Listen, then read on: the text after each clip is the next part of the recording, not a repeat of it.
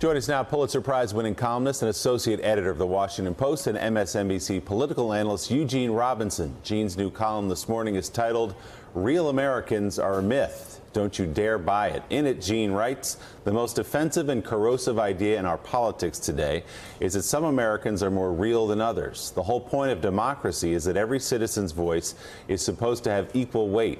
A third-generation Kentucky coal miner and a goateed Brooklyn barista should have equal say in charting the course of the nation. Trump cleverly uses cultural, racial, and geographic markers to define who is real and who is not. And the Republican Party, to its eternal shame, has decided to go along. Enough. It's time to call out this ugly charade for what it is. Progressives have to speak to those left behind by wrenching economic and social chains, but our voices are as authentic and as worthy as anyone else's. I am a real American, too. Deal with it." Gene, good morning. Good to see you. So what are you pegging this to? What is it that the president said exactly that set off the column? You know, there was nothing. This is just a pet peeve, Willie. It's something that works on me, and I just sometimes these things just sort of build up until they really need to get written on a given day, apropos of nothing in particular that's going on in the news. Although I guess I did think back and mention in the column to the evening of the White House Correspondents' Dinner when Matt Schlapp, who's head of the American Conservative Union, and his wife Mercedes, who's the White House Director of Strategic Communications, got so offended at the jokes about the president and about Sarah Sanders that they left the dinner, and she tweets that you know, this is why everybody hates the out-of-touch elite leftist media, and they tweeted about elites while in a limousine on the way to the NBC after party.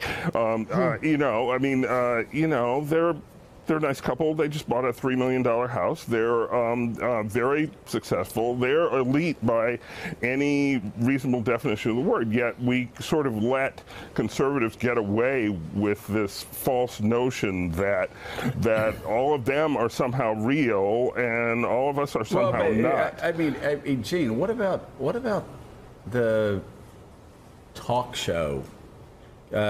radio hosts and talk show hosts that play populist, that make what? That have made $100 million. I mean, made more money. Exactly. Make you and me look like pikers here. Exactly, I mean, and they're just regular guys. Power and to the people, you know, and I think I'll buy you know, like 12 more apartment complexes or whatever. And no, seriously, the stupidity of it all, that we're supposed to take, first of all, Donald Trump as a populist, and these other clowns as populists, and they're somehow representing real America. When all they're actually doing is they're trying to figure out how to make more money for themselves. Exactly, and very successfully. And you know, as that recent the China-Indonesia story you just told us about tells us that at least the Trump family is doing fine, and in fact,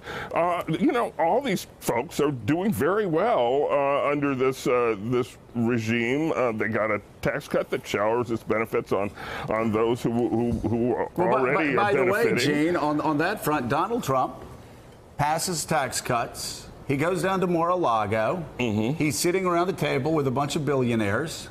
And he's sitting there at his mansion in Palm Beach, and says, "Hey, I just made you all a lot of money." Yeah. Now, I guess what I can't understand is, I can't understand at what point do people wake up to the fact that what Donald Trump ran on, running against the entrenched elite, I mean, at what point do they pick up on the fact that he hasn't followed through on that? In fact, his policies are the least populist policies, you know, in modern American history. If you look at the tax cut, if you look at just about everything else he's done economically. Plus, like you said, he's lining his own pocket by doing deals with other countries. Well, you know, if I were advising the Democratic Party, I would say, you know, the first step in that is that Democrats have to stop buying into this notion that, oh dear, we're so out of touch with the real America, and they're somehow in touch. They're not really. They have managed to develop the sort of rhetorical appeal and cultural appeal. But Gene, the bigger question is, why can't the Democrats do that? Why can't the Democrats?